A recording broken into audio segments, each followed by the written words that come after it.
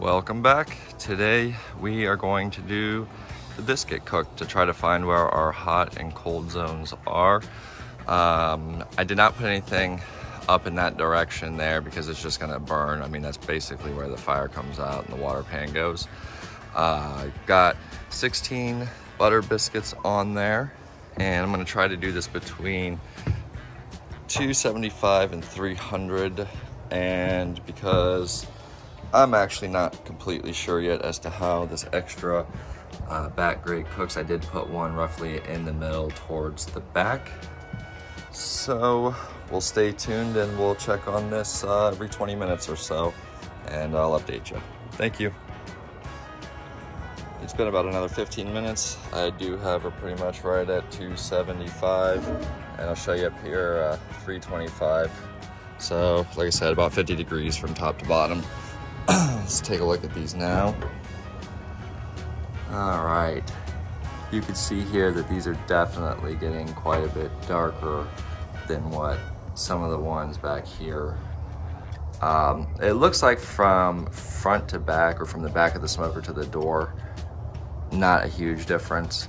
That could also be that I need to move the, could have moved the biscuits a little further apart, I guess, if I was looking for that. But I was kind of looking more for front to back. Those aren't so bad. Let's take a look at what we have going on back here. All right, so these are pretty golden. That's from where I dropped it on the grate and then rolled it over. Should have just left it where it was. So that's not actually from the cook.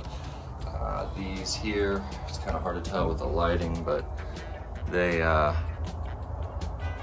pretty golden. Nothing's really burning. So definitely this row of 9 back here are exactly the same.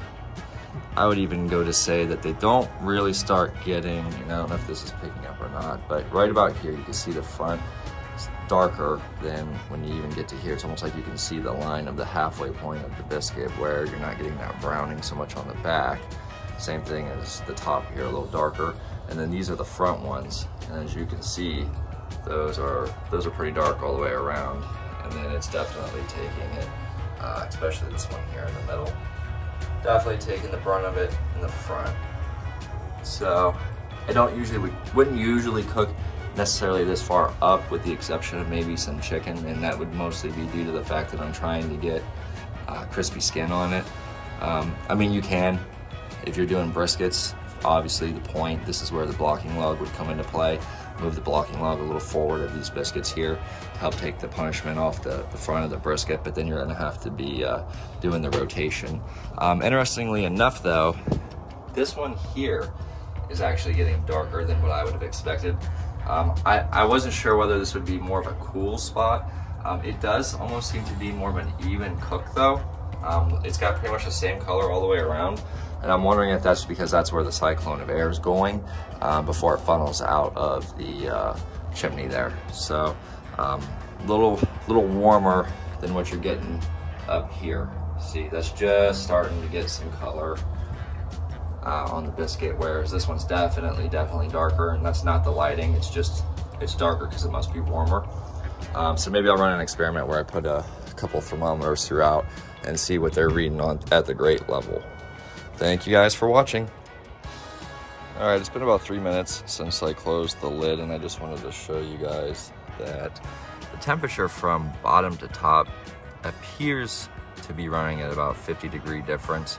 That's about 225, and up here we are just touching 275, but it also seems to do that around here. You know, we're right on about 225, and we are just about on 275. I've kind of been watching that lately just because it seems to be always a 50-degree difference between the bottom grate and the top grate. Not so much like when you hear someone say, oh, it's plus or minus 5 degrees. That's usually across the grates left to right, but from top to bottom, even on the rear here, sitting at just about 200, and we are almost 250. So that is actually pretty consistent across the grill. So a few more minutes here, and we'll check in and see how these biscuits are coming along. All right, we are about 15 minutes in for the biscuits. As you can see, we're sitting at 250. Wanted to be a little warmer, but it's kind of cold here today, about 50 degrees when I started this, so it's taking a little longer to get up to temp than normal. So, but anyway, let's take a look at where we're at on the biscuits. They're actually not looking too bad. There you go. Yeah, pretty golden brown.